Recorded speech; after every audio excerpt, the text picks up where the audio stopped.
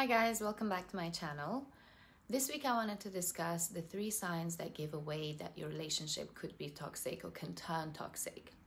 Of course, when we get into a relationship, we want the best, we want to find the right partner, and we want to be happy and we want to be content. No one's looking for a toxic relationship.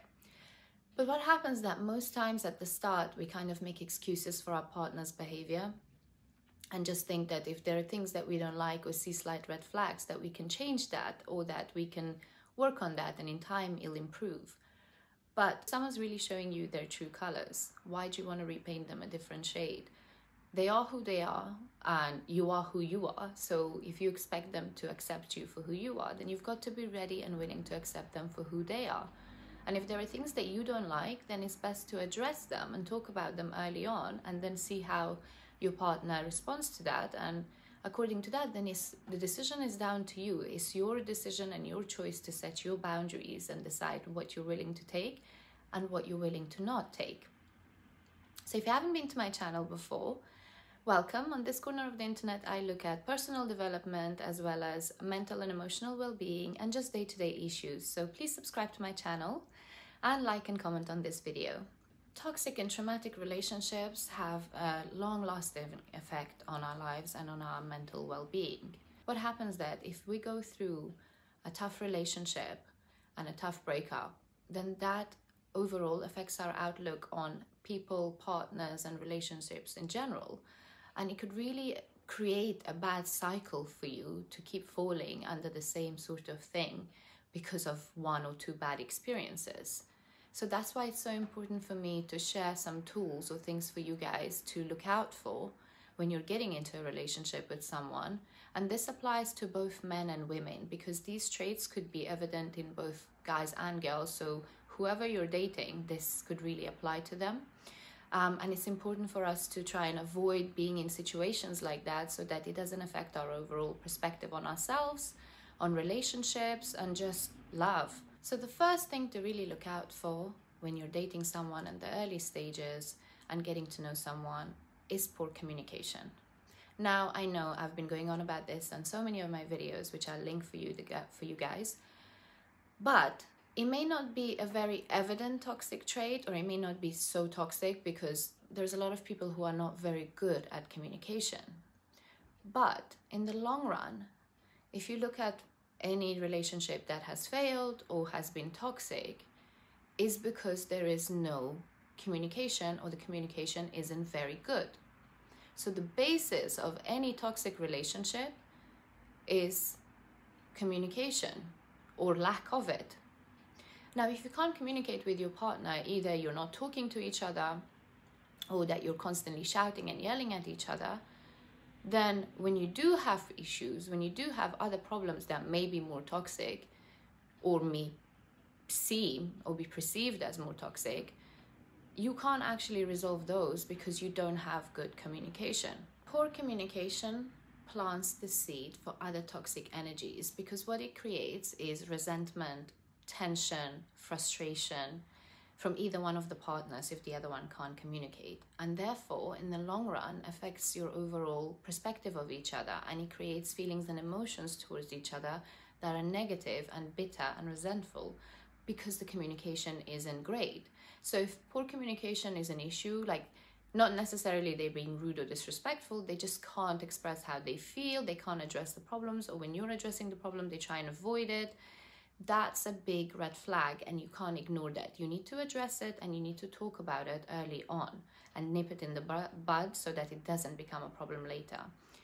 If you've spoken about it and it's not still being resolved, then you need to really think about whether that's the right relationship for you, because it will turn toxic and it will just not really grow or be on the same page. The next thing that could give away signs of a toxic relationship is disrespectful language.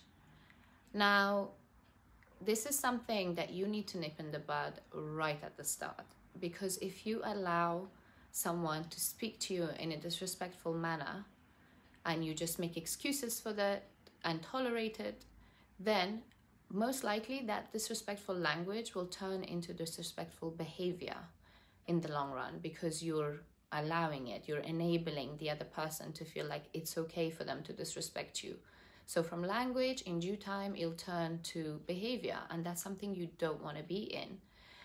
And having said that, I know that it's not just about recognizing these things and then thinking, okay, I'm done, this is what she or he is doing, and it's not for me, they're disrespectful, I'm out. No, because some people do come from really dysfunctional households and families and upbringing. And what you may perceive as disrespectful may not necessarily be disrespectful to them, and vice versa. So if you see things or feel that you're being disrespected in the way that your partner's speaking to you, the best thing to do is to address the first point I made is communication. Communicate that and express how you feel, and set those boundaries and let them know that you find this really disrespectful and they should be aware of that. And if you do that and they're more weary and conscious of how they treat you and how they are towards you, then it's just something that in due time they're going to learn and they're going to adapt, and it's just to do with like other things. But if you speak to them and they're still carrying on being quite disrespectful in the manner that they communicate with you, in the way they speak, the language that they use, and you don't like that and you've already addressed it, then that's a big major sign of this isn't going to improve, and if anything, it's just going to get worse and turn into actions. So you need to put a stop to it, put your foot down, and be very wary of disrespectful language. And the key thing to avoid here is not to disrespect them back, because all that will create is that they will get defensive towards you, they will fight back, and it's really not gonna resolve anything. And really, you can't hold them accountable for their actions of disrespect towards you when you then reciprocated that behavior. Then how are you going to say to them that this is making you feel a type of way when you're behaving the same way? So you've got to be the bigger person, take a step back, and lovingly and respectfully communicate what your issue is. And hopefully, most times, if the person really loves and respects you and wants to be with you, they will, of course, take that into account and work on it. But if they don't respect you anyway, and you say that and they carry on, then you really know where you stand. Again, the decision lies in you, whether you are willing to take this sort of behavior in your relationship. Final thing to look out for is bad temper. Now, most times that may necessarily not be towards you, which is why it's easier for us to ignore it and not really acknowledge it or really be worried about it. Because, you know, if you're out with your partner, let's say, you know, you're with your girl and your girl is going crazy at the waiter or the waitress and behaving really badly towards them with a bad temper, then you should really take a note of that, because that bad behavior, that bad temper will then eventually be turned towards you, because that temperament is in them. That's who they are. It's not because all these people around them are constantly doing things wrong. It's because this person has a short temperament and they just flip out at even any given opportunity. And at the time, you might be new and it might be the honeymoon period, etc. So they might switch that off towards you because they like you or they're getting to know you. But the minute they're comfortable and they're settled, that temper will eventually turn to you, because that's the person that they are. And they're going to be their authentic self at some point. So it's going to turn towards you, and that is their temperament. And that's not something that you want to be on the receiving end of. So just because it's not happening towards you at the start, but you see it happening with other people, other friends, family members, people you guys meet, and it's an issue, then you should address that and take note of that and look at it as a red flag. Lastly, I just wanted to say that you don't really, when I say toxic, it doesn't mean that they have to do something or you have to do something for the environment to become toxic. Most times, our intuition and gut tells us if something isn't right. You feel uneasy, you feel on edge, and you can't really pinpoint it. And if you feel like that, then it's for a reason. And I always say that you've got to listen to that, because words and actions can lie, but energy doesn't. And your gut picks up on the energy way before your logical mind could pick up on the situation or on the words and actions. So trust that, listen to it.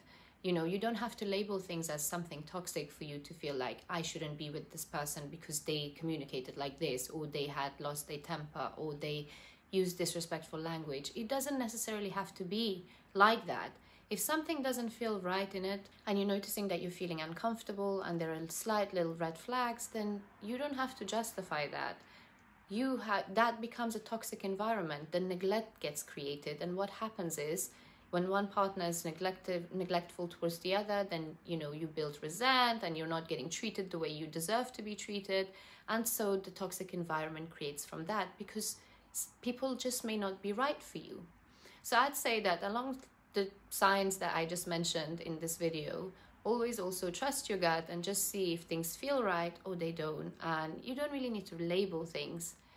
If you're unhappy and it's not right for you, then do something about it. Don't look for excuses and reasons to leave. You're not happy, you deserve to be happy. If your partner's not happy, they deserve to be happy. Then you have to come together and make a decision.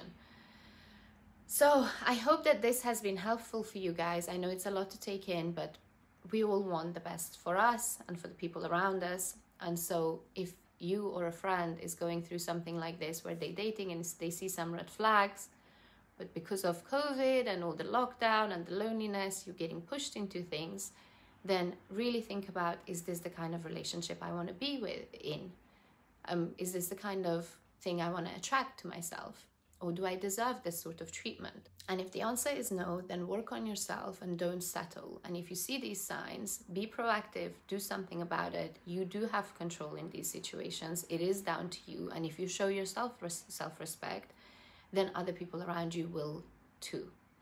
I hope that you guys enjoyed this video. If you have any suggestions for me for future videos, please write them in the comments below. I would love to hear from you guys.